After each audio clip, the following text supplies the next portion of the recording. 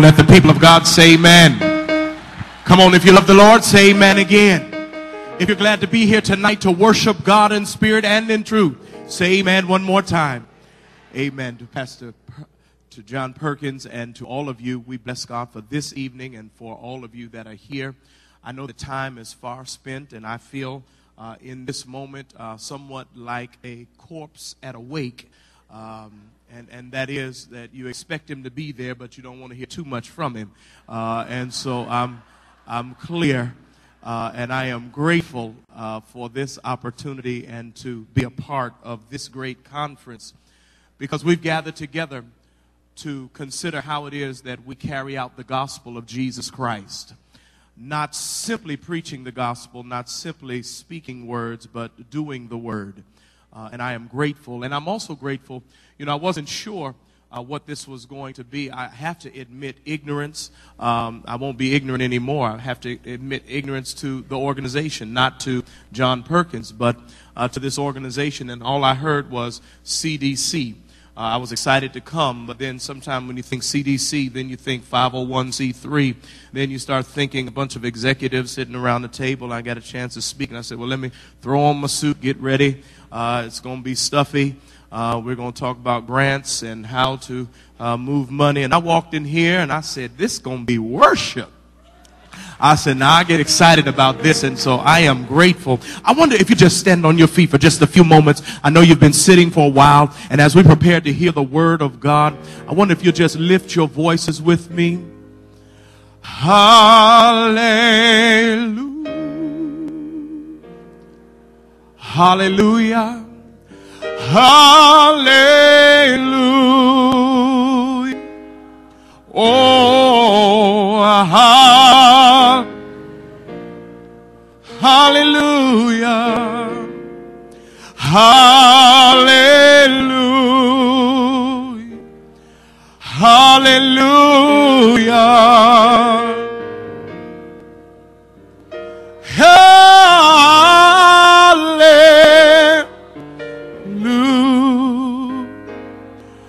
Oh, hallelujah.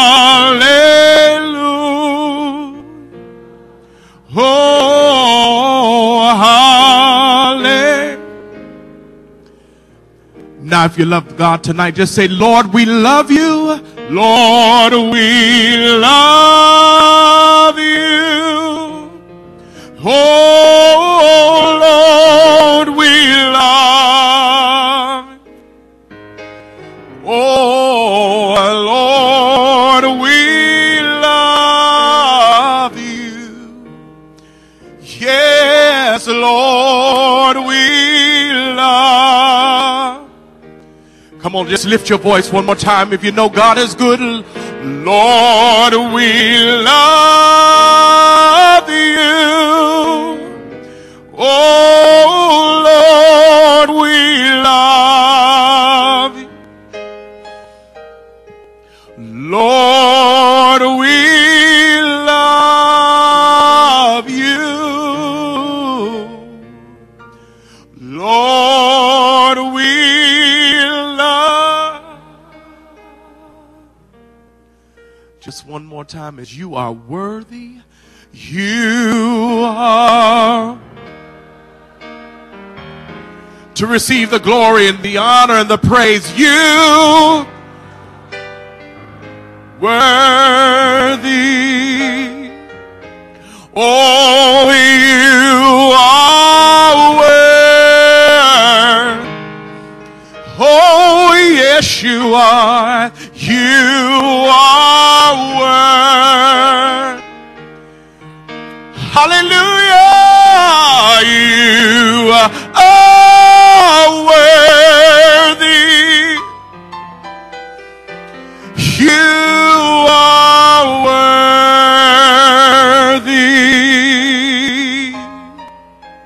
You are worthy.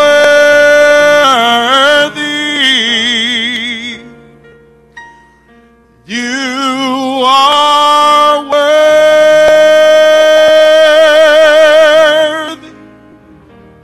God, we love you and we thank you, God. Thank you for these moments to come and to share your word. I thank you for my brothers and sisters from all around this country, people who are concerned about the kingdom, not simply over yonder, but right now, here in the present manifestation. God, we thank you for these wonderful facilities and these wonderful rooms, but even as we experience them, we're mindful of those who are outside right now. We're mindful of those who need our help. And Lord, we know we've been picked up to go out. So God, we ask that you strengthen us even right now. Lord, I have studied, but I need your strength. I have prepared, but I need your power. I'm willing and I want to, but only you can make me able. Silently now I wait for thee. Ready, my Lord, thy will to see. Open mine eyes and illumine me. Spirit divine. Amen. Amen. Give your neighbor a hug and then have a seat. Amen. Amen. Give your neighbor a hug and then have a seat. Amen. Amen. Amen.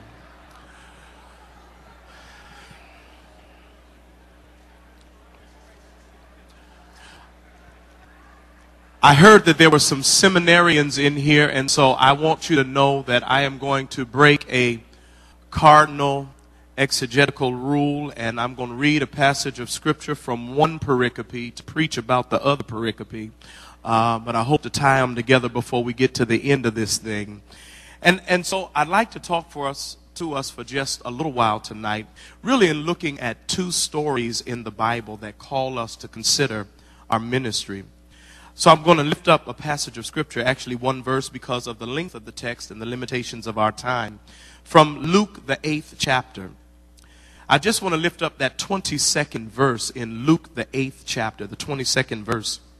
It says, now it came to pass on a certain day that he went into a ship with his disciples and said unto them, let us go over unto the other side of the lake. And they launched forth. Let us go over onto the other side of the lake, and they launched forth. Now, those of you that are familiar with that passage of scripture, you know that that's getting ready to go into the story about the storm on the sea, which then leads into the story of the healing of the man in the Gadarenes. And I really want to look at both of those stories, and I want to talk about a new mission for a new millennium. A new mission for a new millennium. I grew up in the Baptist church. I'm the pastor of a Baptist church, and I grew up in a traditional Baptist church, and I know what it means to be a missionary. You wear white, and every fifth Sunday, you have service. You know that's what you do, and you raise money, and you send your money to foreign missions, and you run a soup kitchen, and you do a feeding program, and then you wear white. And you take Fifth Sunday, and you have a guest preacher, and you have a morning worship service, and then you come back in the afternoon, and you have an offering plate for the preacher, and you have an offering plate for the church, and then you wear white, and then you collect money, and you have bake sales, and you have afternoon services, and you invite people to come to your church. And while I may sound as though I'm trying to be humorous, I loved those old ladies in our church. I loved Fifth Sundays at church. I loved when they reminded us that it wasn't just about the church, but it was about outside the church. I loved when they reminded us about going to Africa. I loved when they reminded us and would have missionaries come in. In fact, in this city, we are getting ready to celebrate the homegoing of one of our nation's leaders as it relates to foreign missions, Dr. Harvey, who went home to be with the Lord, who headed the National Baptist Convention, USA Incorporated, and his funeral will be this weekend. I love talking about missions, and yet missions in the church often did not mean go ye, it meant come y'all. You know, we quoted go ye, but we did it with a come y'all mentality. So that it was come y'all to our church, and if you make it here, we'll do something for you. Come y'all to our program, and before you leave here, we'll do something for you. And while I loved it and while it sensitized me to the need, I recognize that if we're going to make a difference in the new millennium, we cannot have a come y'all or y'all come approach to missions. But missions truly is go ye. And so I want to look at that piece because I see a whole lot in this text, and I just want to talk to you for a little while. Those of you that know me, if you do know me, know it won't take long. Somebody say amen. And so Jesus gets in the boat. He said, let's go to the other side. Now, what's interesting, most of you who know these texts will know that not all of the Gospels were written with a sense of chronos or chronology, in the sense that everything lined up the same way. And the only Gospel that really argues that he is writing it in sequential order is the Gospel of Luke. And yet all of them put this storm and this healing of this man in the same place. Now, what's interesting is when Jesus says, let's cross over to the other side, there seems to be something in the language that Jesus says when we get on the other side. Not only are we just crossing a lake, but we're going to do something radically different. We're going to get involved in something that is very, very powerful. We're going, and I want to argue with us today that quite possibly we need to be thinking about going over to the other side, doing things radically different than we've ever done it before. Some of the things that we try to say at Enon is we want to be a Star Trek church, to boldly go where no man has gone before. And we want to raise the issue because we want to move from simple charity to substantive help. It's time for the church to move from just being charitable, just giving someone food or just giving someone clothes, to raising the substantive issues of how can we empower people to get their own food and wear their own clothes. And so he says, let's cross over to the other side, because I don't mean to hurt anybody's feelings, but in a very real sense, in many of our churches, our approach to missions has been tantamount to being the professor in Gilligan's Island. Have you ever thought about the professor in Gilligan's Island? How many of you, I saw too many young people in here, you might not even know who Gilligan is. Does anybody remember Gilligan's Island? Now, do you remember the professor? I have an issue with the professor. And the professor could be a model of what some of our church approach to missions have been. What'd you think about the professor? 3 PhDs. Brilliant. The professor had 3 PhDs and he was pious. Think about it. On the island for 7 seasons with Ginger and Marianne, and was never tempted. The Howells money never touched him. He was so brilliant, he could turn a coconut into a radio. He was so brilliant, he made huts, he made washing machines, he built golf courses. He made it wonderful to be on the island. The professor was there, and with all of his ingenuity and with all of his genius, he made being on the island a comfortable thing. But with all of his PhDs and all of his piety, the one thing the professor never did was took all of that to build a boat so they could get off the island. And I wonder how often the church is guilty of having ministry that makes it comfortable to stay on the island.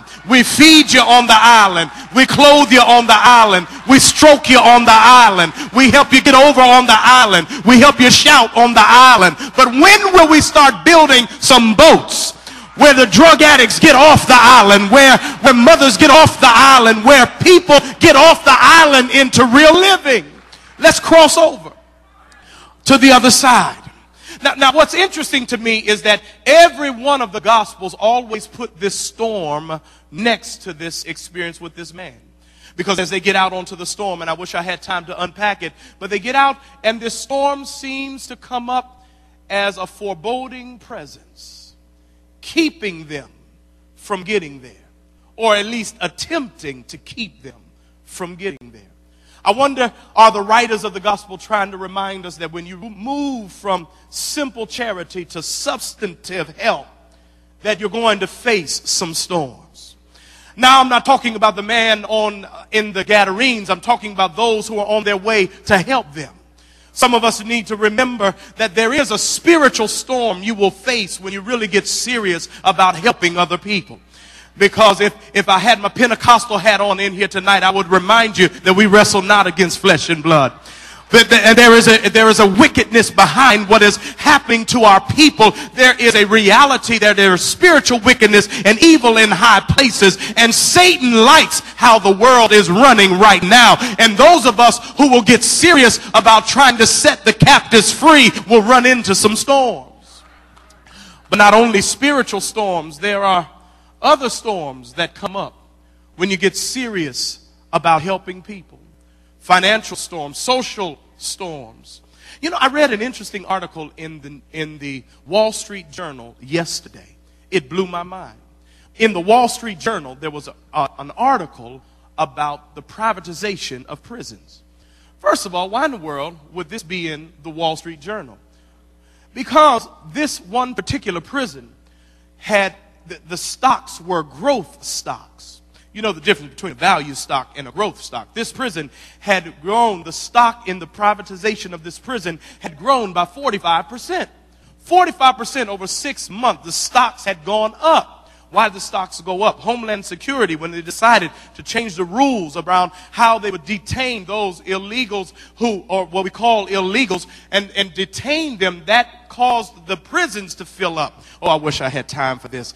And so that somebody is getting rich because somebody else's demise. We who do our work in chocolate cities understand how the vanilla suburbs and rural areas are getting rich by the continued victimization and the continued use of our young boys to inform the prison industrial complex. And when you start doing ministry that gets boys off of things that put them in jail, you are taking money from somebody, and somebody doesn't like it when you take their money. There will be storms. Oh, I wish I had time for this. I don't mean to be offensive, but since you asked me to come, I think I'll tell you what I think. When we get serious about helping people, storms will come up. But greater is he that is in us than he that is in the world. Jesus does the coolest thing that I ever seen in my life. He stood up, he spoke up, and the winds and waves shut up. And in a very real sense, no matter how much we have to do, we have to remember that if we're going to be empowered to help people, we need the power of the Lord Jesus Christ. Don't ever forget to worship God before you hit the streets. Don't ever forget to be in touch with God before we try, because we wrestle not against flesh and blood, but against principalities and wickedness and evil in high places. You've got to be prayed up if you're going to help young men and the violence in Philadelphia. You've got to be prayed up if you're going to change the tide. You've got to be prayed up if we're going to make a difference. So they get off this boat, and here, I guess this is what I want to talk about, because they encounter this man. And when they encounter this man, Jesus says something that blows my mind. He looks at the man and says, "What's your name?" But Jesus understands the difference between people and their problems. Jesus does not ask the man his name. He asks the demon his name. Jesus says, I see you, but I don't want to confuse you with what you do. I don't want to call you what you're in, because you're not what you do. Oh, I wish I had time for this. You know, you never will help people if you only see them as what they do. You never will have compassion if you can't see the difference between the person and their problem, because we are not our problem. Oh, I wish I had time for this. The people that you see there, but for the grace of God, go any one of us, any here. And I'm so glad that God doesn't know me by my past or by my problem, but God knows me. Is there anybody in here? Can we take our halos off? Is there anybody in here that is not what you used to be? You are not where you used to be, because somebody could look past your faults and see your... I'm sorry, I usually holler. Is that all right? I'm getting ahead of myself. I like to holler. You know what happens? You know, Earlier today, I was in Washington, D.C. I was in congressional hearings. We work a lot with rescuing women and children from the throes and the traps of sexual exploitation, the commercial sexual exploitation industry.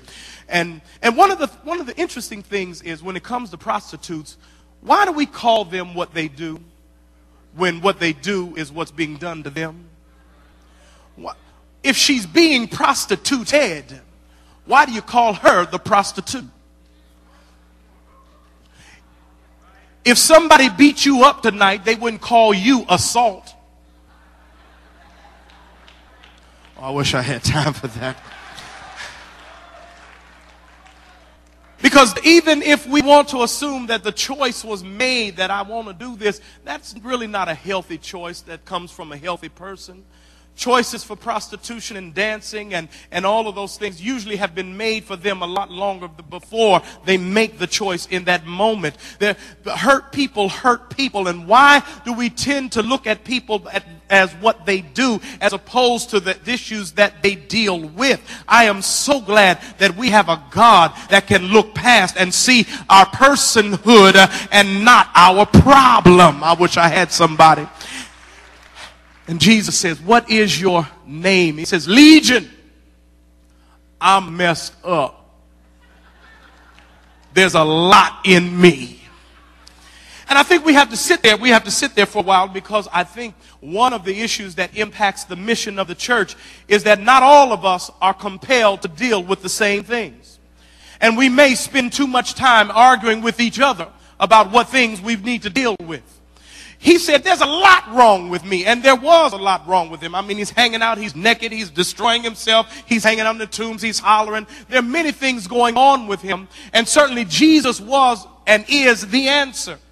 But there were a number of things going on with this man, and there are a number of things going on in our community. And maybe it's time for the church to not tee off on itself about what is the number one priority, but all of us, out of the authenticity of who we are and what we are compelled to deal with, begin to deal with what calls us. Because if you follow your passion and if I follow my passion, then we're going to begin to heal what ails our society. Now, my passion may not be your passion, but if we're both talking about the kingdom and helping this brother, you grab him on the right and I'll grab him on the left, and let's lift him together. For at the end of the day, there's a whole lot wrong in this society. We just don't have time to argue about it. So Jesus, and I love this text, Jesus deals with this demon and sends them into the swine. You know, I've got brothers that always run to this text and say, that's why I don't eat pork. Because don't you see it in the text? Jesus put the demon in the swine. I said, well, follow your thought. He put the demon in the swine, and the swine ran in the water. Don't you drink? I mean, follow your logic. Well, anyhow, he sets this man free. And we know that Jesus will set people free. But I think that we can't have such a simple and sophomoric approach to understand that as simply getting people to an altar. I'm a part of this neo-Pentecostalism. I'm one of those mega church pastors. I'm one of those who is informed by charismatic. I believe in the gifts and the flow of the Spirit. But one of the problems that the contemporary church could have is that we think that it's all solved because they fell out and frothed at the mouth. But there's more than just falling out and frothing at the mouth. That's an altar that the people need, and we've got to get involved in their lives, which means a radical redistribution of wealth and resources to empower them, that after they stand up and after they're finished frothing at the mouth, they have something to live on. Can I stay there for a minute?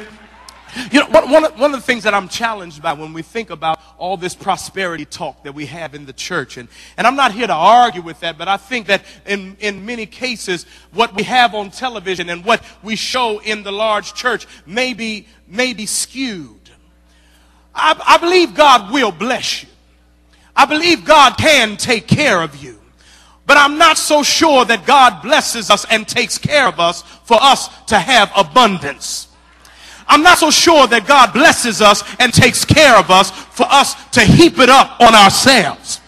I am clear that the Bible does say, give and it shall be given, pressed down, shaken together, shall men give unto your bosom. But I'm wondering, is there another part to the Bible that reminds us after it comes your way, what you're supposed to do with it? Can I make this thing plain? Let me see if I can help you with it, because my father helped me understand this thing. When my oldest brother died in 1987, my father had to rewrite his will. He had to rewrite his will because he was making sure that when he died, his children would be taken care of. Well, in 1987, I had another older brother who was strung out on drugs. He was still messed up. He was still hurting. And then my father wrote the will. And if you were to read the will, it sounded as if everything my father had was coming to me when he died. If you read the will, it sounded as if I get a lot of stuff. But that's only a surface reading of his will. Because at the time, my brother was messed up. And so the way my father wrote the will was that, yes, a whole lot of stuff seemed to be coming my way. But it was coming with instructions. And the instructions were, if I'm gone, you have to look after your brother. And so some stuff may be coming to you, but it's not for you. Because once you do what you're supposed to do for your, oh, I wish I had somebody in here.